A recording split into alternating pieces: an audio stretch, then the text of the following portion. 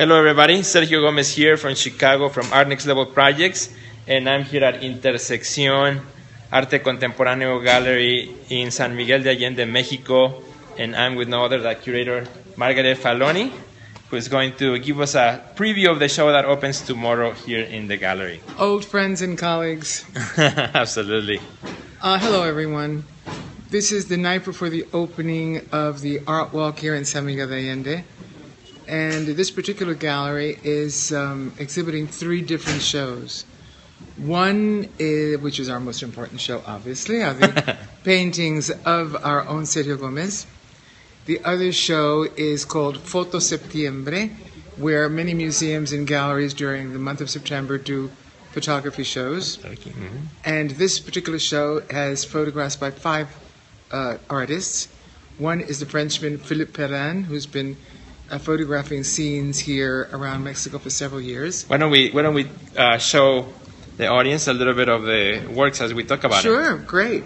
Hello, we have a friend from Turkey joining us in. Oh, right here right now. Wonderful, wonderful. One of these days I have to get to the Biennale in Istanbul. Oh, there we go. Hi from USA. Hello, everybody. Okay, so let's start with this piece right here. This is from... Okay, this piece is by Spencer Tunick.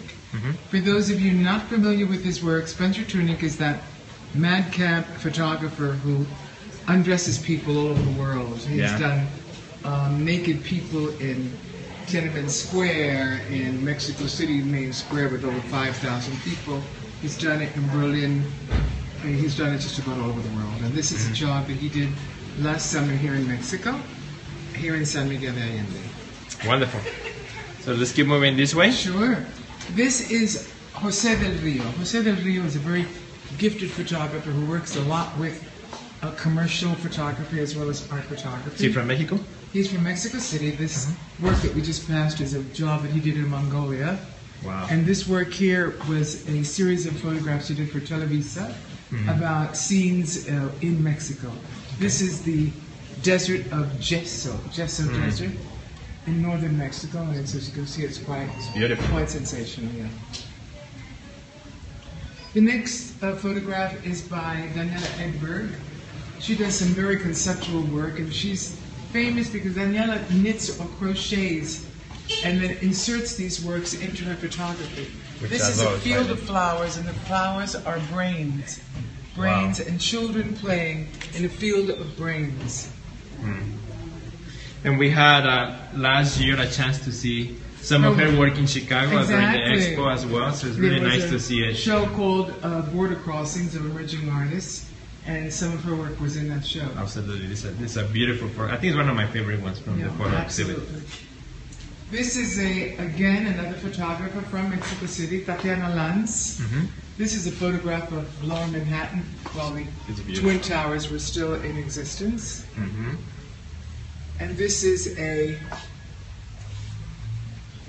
self-portrait of Tatiana. Now, is Tatiana also from Mexico? She's from Mexico. She now lives here in San Miguel, but she's from Mexico City. Oh, wonderful. Tatiana Lanz. And this last is by the Frenchman, Philippe Perrin. Okay. And Philippe's work is always, or almost always, about solitude and man's place. He becomes so little and unimportant in the immensity of the landscape and the world. Beautiful. It's a beautiful piece. Yeah. Wonderful. So how did you go about the selection of the pieces for this show? Well, because I know the work of all these artists, and I purposely wanted 5 artists whose work was totally different. Okay. They approached photography from a different point of view. Okay. And so I thought that would be a much more interesting presentation. Well, it's a beautiful exhibit. And then let's talk about some of the sculpture works that we have here. Here in the passageway is an exhibition called The Magic of Clay. This is a young sculptor who was also in that border crossing show in Chicago last year. His name is Francisco Esnaira, and he's just 26 years old, and he does these wonderful pieces. We call them the pill heads, where you start with people who over-medicate, and this is the final results. Right. But his work is quite sensational. So is this sort of a series where one follows the other? Or? This particular one, yes. He does often work in series, but not exclusively. Okay. This next work It's kind of a nice transition of decay. Well, that's it. It comes from this figure. beautiful face, and all of a sudden it starts transforming until this is what happens when you over-medicate. Yeah. Absolutely. This work here is by an artist always from Mexico City. His name is Rafael Pérez y Pérez. Which one? And this one here. Oh, this one. He's a romantic, and he does these beautiful waves and these boats with these 18th century figures sailing away into the New World. This work is by Luis Halpert, also from Mexico City. This is Mother and Child. Oh, wonderful. It's a wonderful piece, yeah. How about the double hands? Hands, yeah, and the hair. Wonderful. And the sculpture pieces look so beautiful made with the light that comes from these with the really natural nice light, windows. it's very beautiful, yeah. This work is by an artist from Guadalajara. His name is Sergio, Okay. who is equally prolific as a magnificent painter as well as a sculptor. It's beautiful. And it's all clay, correct? All clay. And you know, Mexico has something like 10 different clays, depending on the region, from white, pure white, to black. Oh, wow. So you have all these different colors of clay, which is quite interesting. This is a beautiful piece right here. So is this sort of a couple type of, are they a kind of a pair? Yes, it's man and woman. Okay.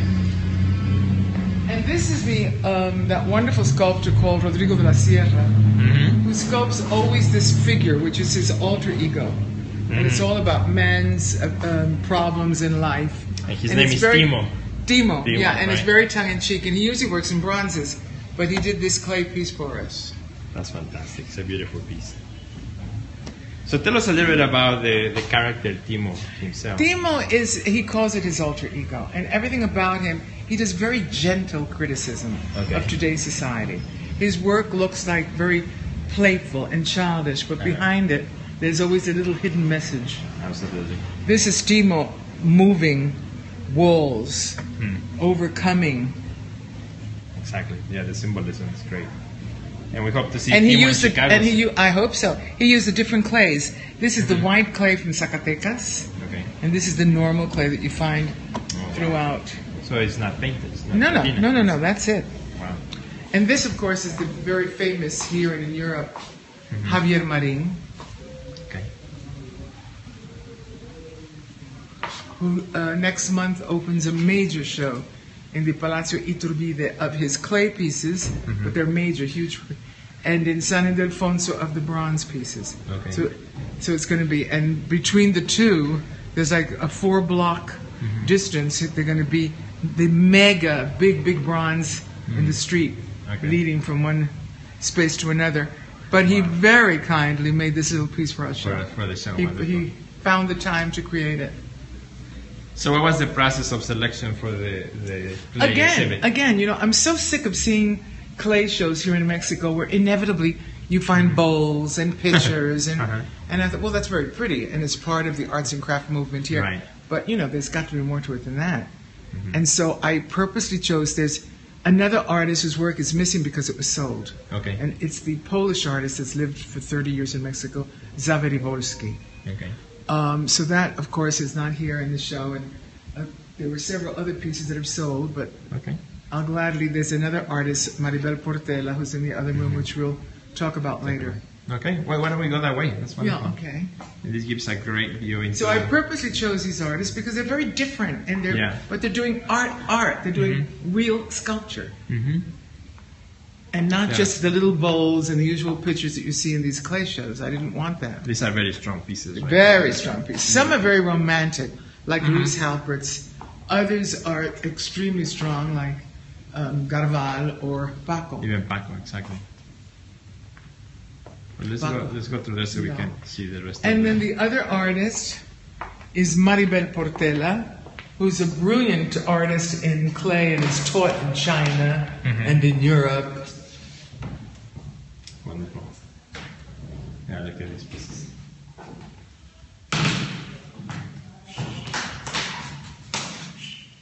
So tell us a little bit about this. This is amazing. These are what she calls her flowers. And she usually presents them in large groups. There were 4, 2 have been sold. Okay. They were, put together. And she does these forests of flowers. They're a combination of trees with flowers on top. And this is the white clay from Zacatecas. Okay.